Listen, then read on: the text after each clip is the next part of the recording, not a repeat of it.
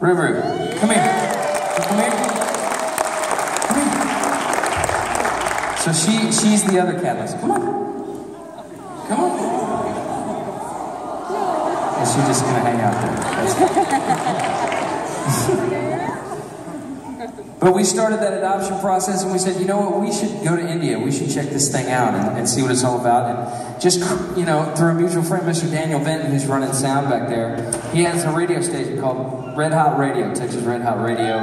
Yeah. And I had done some things with Texas Red Hot Radio, and here she comes. I don't need phone here. I don't know what you're doing there. Anyway, and he said, you should go with my pastor, man. He goes over there all the time. They've got orphanages. It's crazy, man. You should do it.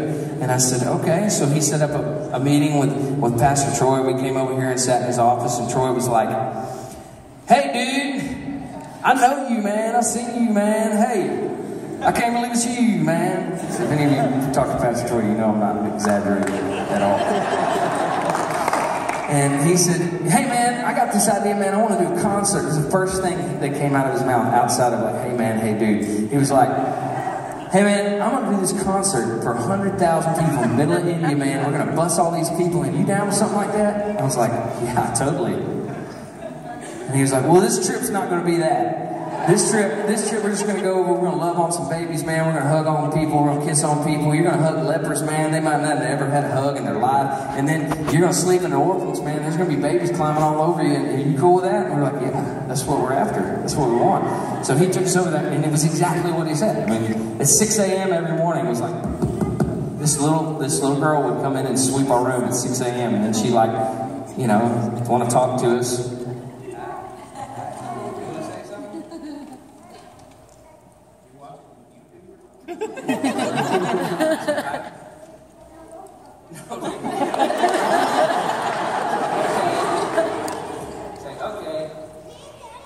Say like 6 words. That's all right. She's just licking the microphone.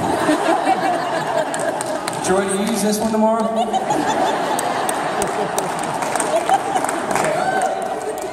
No, stop.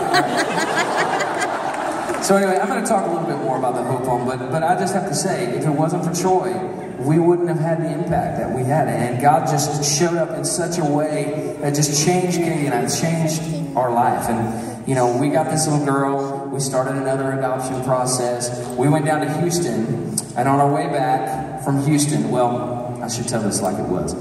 I was laying in bed watching a video of these little Indian babies dancing around, and this guy named Georgian Barnoff was playing fiddle in the middle of them. And I said, man, I want to do that. And then I showed it to Katie, and she said, we should just start our own orphanage.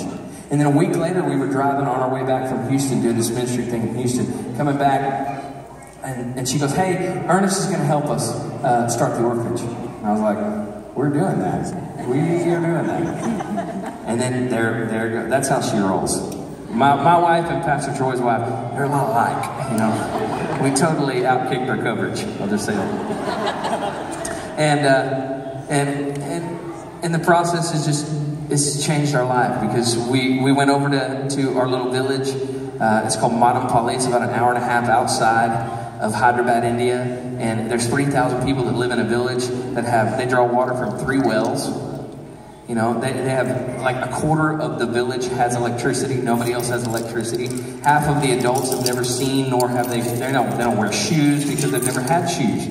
You know, I talk to women there that their kids live in a government hostel right now that are, you know, a widow, because widows in India, they're damaged goods. Men won't go near them. Okay, and this woman, she worked 12 hours a day, 6 days a week, laying bricks, and she made $1.50 a day. Yeah, makes minimum wage sound real good. And the cost of living, you know, it's not that much different. You have this idea that, oh, it's third world. It's not a third world country. It's not. But people are just, you know, they're living a crazy existence over there. And the thing is none of them know Jesus. None of them. There's 3,000 people in that village, and not one of them is a Christian. Not one. So we get the opportunity to go over there and feed people, love on people, and show them Jesus. Are you laughing at her? Now this is absolutely the grace of God, because this baby was, yes, listen. This baby lived the first 18 months of her life. She's 2.5 now, but she lived the first 18 months of her life in an institution, in an orphanage in India. Her mother left her on the police station steps when she was 6 days old, because she had cleft lip and palate, and we don't know to what extent her mother had, but we know that her mother did have AIDS. We do know that, because there was some of that stuff in her blood that they could see, but she's not. She's HIV negative, but yeah, praise God. But she's the most unbelievable little girl. I mean, the fact that she lived in an orphanage for 18 months, she's standing up here in front of all of y'all, and she could care less what you think about it. I mean, that doesn't happen, okay? And God just, she is a grace on her life, and it's just something else. So, Ruru, you go back with Mama. Go see Mama.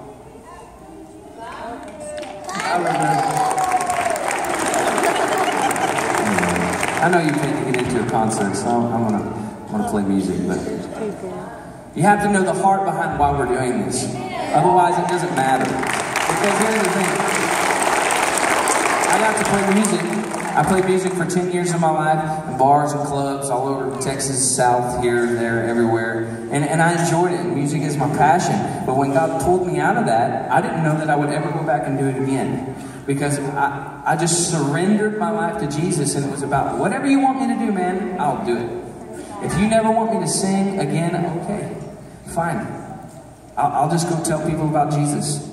Because if you are what you say you are in this word right here, then it's worth everybody knowing. And so that's what I decided to do, and then God has let me do this. I always, you know, it's such a blessing. Next week I'm playing in a bar.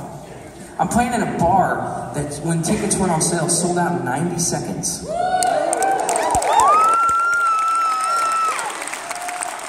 I played in that exact same bar 4 years ago in front of about as many people as are in this front row. That's the grace of God. That is the grace of God. That is not me. There are places calling me, wanting to give me gigs and give me money that I couldn't have begged them to pay. I couldn't have paid them to pay me as much as they're paying me now. That is the grace of God. And it all goes over there. It all goes over there because they deserve it. And because they deserve a chance.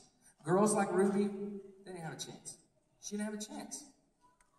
You know what I'm saying? Yeah.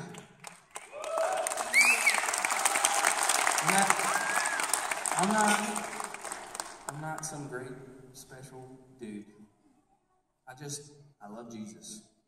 And I read that Bible and I do what he tells me to do. And if you do that, it's amazing what God will do in your life. I was just telling Pastor Troy, I'm going to Zambia on April 28th. I'm playing in a stadium in front of 60,000 people. Oh my God!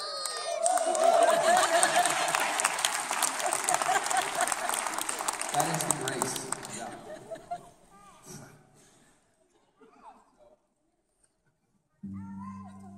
I'm going to play you this song.